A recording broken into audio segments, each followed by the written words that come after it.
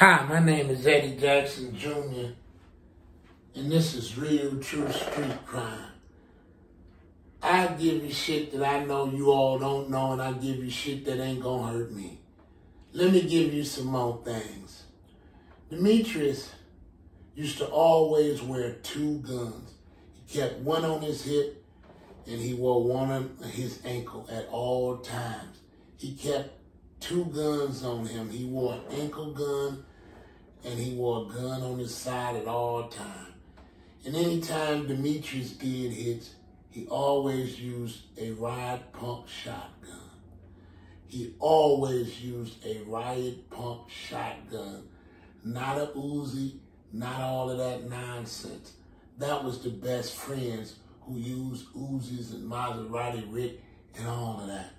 Demetrius really was a shotgun man. And he kept two 32s on him at all times. 132 on his side and 132 on his leg every day I ever seen him. Understand that he stayed strapped and heated up at all times. And I'm going to tell you something else a lot of you really don't know. In the beginning, Wizard and Ghost is the only two best friends who was really doing hits for Demetrius. Boogaloo hung more with Maserati Rick. Understand that, but I'm going to give it to you real in the beginning. Wizard and Ghost was fucking with D, and Boogaloo was fucking with Maserati. Wizard and Ghost was fucking with Maserati. But I'm going to tell y'all something else. Rock and Reg really didn't come in until Wizard and Ghost got killed. Because, see, the Brown Boys was down. The Brown Boys was down. That's all D ever called them.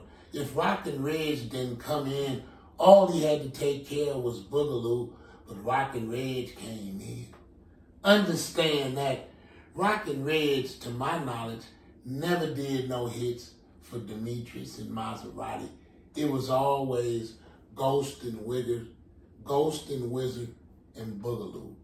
Rock and Reg came in to avenge his brother's death, to revenge his brother's deaths. Is really why Rock and Reg came in my looking at it, from my knowledge of it. Understand this, Rock and Reg was not doing hits for Maserati and Demetrius. He came in avenging his brother's death, Wizard and Ghost, and Boogaloo had nearly been killed. So at this point, when Rock and Reg really came in, the other two was dead, and Boogaloo is in the motherfucking hospital. No, they finna kill him in there.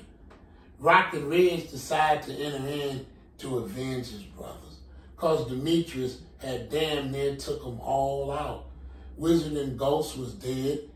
Boogaloo in the hospital. He already on his way to kill him in the hospital, trying to finish him off. But Boogaloo had enough sense to get the hell out of the hospital, but he didn't move quite fast enough, because they sent him right back in the hospital as quick as he walked out. They put him back in the hospital as quick as he walked out. And see, this is what I be trying to tell you all. I know what was in the newspapers, and I know what wasn't in the newspaper. So anything I mention to any of you has been in the newspaper, and they wrote about it. So I got it from the newspaper. Understand that. I got it from the newspapers. Anything I didn't get from there, I don't talk about. I know what's in the newspaper just like you do. I know what wasn't in the newspaper too. Understand that. I know what ain't in the newspaper too. And I just have to say to all of you, I hone the stories and I get them together for you, because I like to entertain you, and I truly appreciate your audience. And I always try to say thank you for all the ones who really like me. And that's the truth. And the ones who don't, I try to be even polite to them and say move on. Brother, if you don't like me, if you don't like my show, there's many other shows on YouTube you can go watch. You don't have to watch me. I'm not twisting your arm. I'm not begging you. I'm not doing any of those things. So I figured out I even like you, my brother, because you watch me, you view me. Even in your comments, you let me know you take time to watch me, and I truly do appreciate that. And that's from the heart, bro. But if you don't like the show that much, change the channel. I always tell you that too. If you really don't like the show, change the channel. But I try to tell you what you ain't gonna know and what the newspapers don't know. Understand that what I tell you, I know you can look in the newspaper. That's why I tell you to look in the newspaper. Because I know it's in there. And I know if you read it in there, you got it from there. If I tell you I got it from there, that's where I got it from. Understand that. I know what's in the newspapers, and I know what's not in the newspapers. And I'm explaining something else to you all, because we was always bugged heavily by the feds. Demetrius was always hot. He did not use names. The only thing he said was the Brown Boys. Never did he use a name. You have never ever in any of my stories hear me tell you a name that is not in the newspaper. Any name I give you is in the newspaper. Understand that I know what names to give you and what names not to give you. I know what names was in the newspapers, and I know what names ain't in the newspaper. So just know that. When I give you the story, I give you the real here at Real True Street Crime, coming to you when I'm talking about the last soldier, Demetrius Holloway. When I'm talking about the fat man, Eddie Jackson. Understand that my vocabulary in my library runs a long way. As Doc Gambino say, my vocabulary in my library runs a long way. And we just getting started. Understand that here at Real True Street Crime, we've been going at it for about 3 years. Other networks, like my brother Brown, been at it for 10. Understand that we came to get down here at Real True Street Crime and Clown. We came to get down and clown right here at Real True Street Crime. Lyrically, we come to clown and get down and put it down. We came to clown, get down, and put it down right here at Real True Street Crime on YouTube, Red Dot Red Shoes. That's why I tell you, we don't call names out too much that wasn't in the newspaper. So if I call a name out, I can guarantee you it was in the newspaper. So as I say to you all, Simmons Law, check her out. She will definitely help you out. Jelani's Tasting Table, moving on up all the way to a high rise in the sky in Arizona. So enjoy Arizona, my brother, and rise to the sky. Understand that they say if you go and shoot up there, if you hit the stars, you all right. Understand that you just one of the stars twinkling so bright. So go ahead on and rise, Real True Street Crime. Understand that? And my man, Jelani's Tasting Table, world-class chef, straight out of Baker's Culinary College, on his way. Understand that?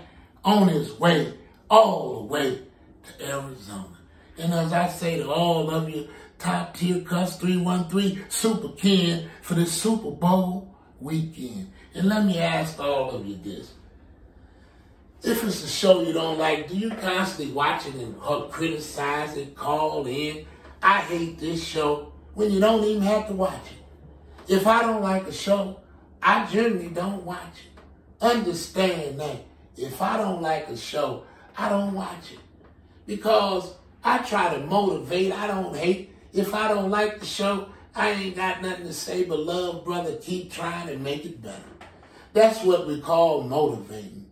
Hating is when you always got something to say and you're always criticizing. This ain't good enough. That ain't good enough. That ain't good enough. The set don't look good enough.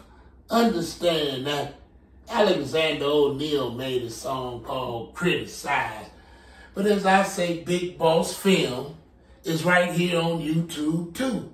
Courtney Brown Jr. is Big Boss Film right here on YouTube too. And Motown Mafia Podcast on Spotify is Courtney Brown Jr. too.